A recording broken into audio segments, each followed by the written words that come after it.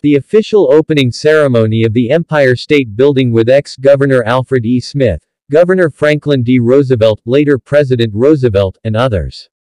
The 1st of May 1931.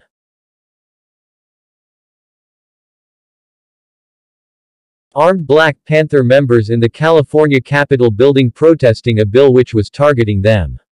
Supported by the NRA, President Ronald Reagan signed the bill to stop Black Panther police self-defense patrols. May 2, 1967.